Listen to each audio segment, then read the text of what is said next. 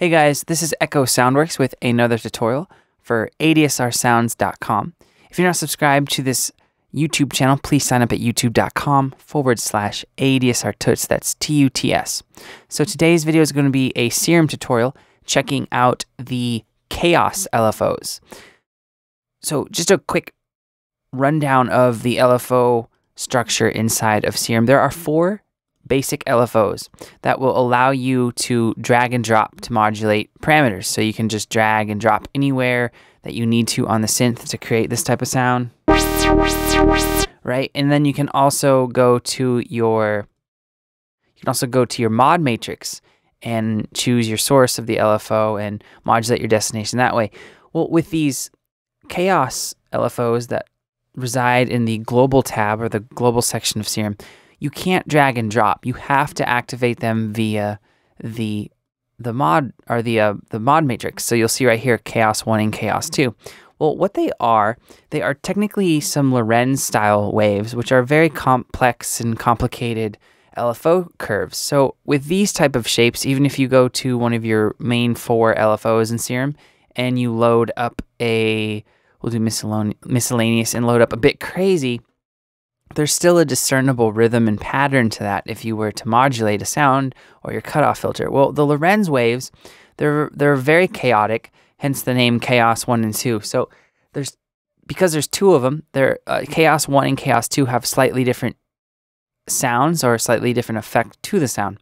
We're going to show you what they sound like just so you can hear what's going on. And the easiest way to do that is show you on an initial preset, and then I'll show you some tips and tricks that you can maybe apply to actual real-world examples, like in productions and in your actual leads or sounds. So let's actually go to our mod matrix to set this up, and I'm going to select Chaos 1, and for destination, I'm going to select oscillator A, coarse pitch. I still need to turn up the amount here in my mod matrix. So now, if I hold a note,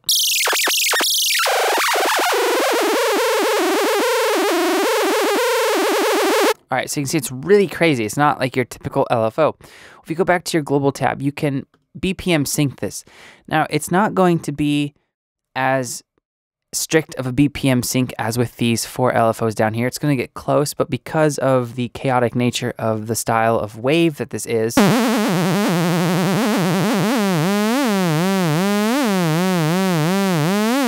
it's never going to be like something that you're going to be bobbing your head to and, you know, like a dubstep wobble or something like that.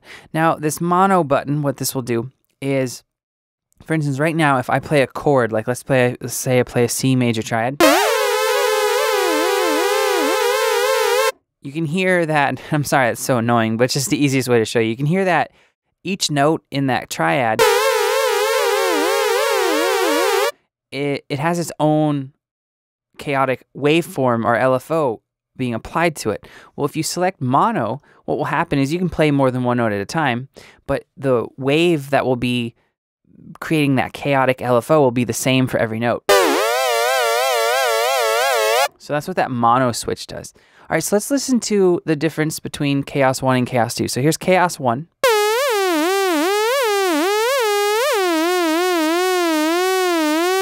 Okay, and then I'll load up Chaos 2.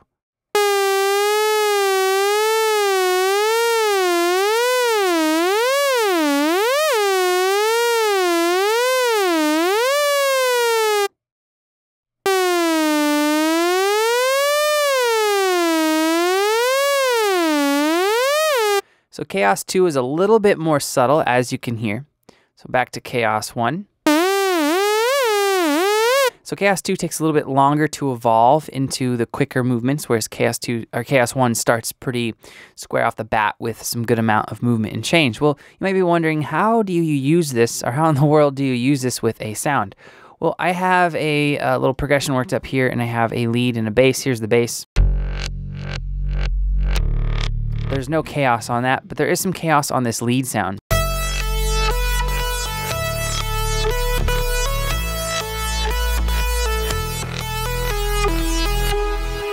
Okay, so you can see here that where I applied the chaos in this instance, and I've been using this a lot so far in Serum, is I'll put the chaos on my wavetable position on maybe one or even both oscillators if a sound's using both.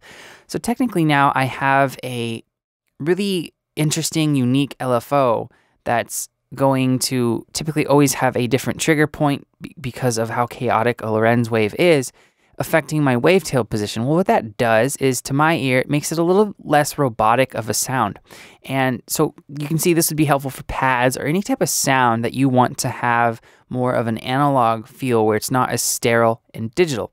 So I've been putting my Chaos modulations on wavetail position. I'll even put it on the tuning for some of them. It's actually kind of fun to put on the filter. If you put it on your filter and then you just boost it just a little bit. So maybe to like about 2 or 3. If you go up too much, you kind of get those nasty artifacts.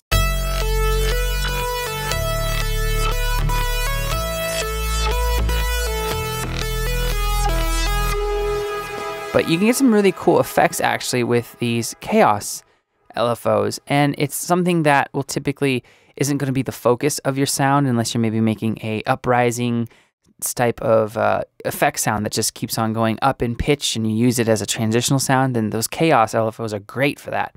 But it's really helpful just to add some cool vibe and some flair to your sound so they're not as sterile and cold.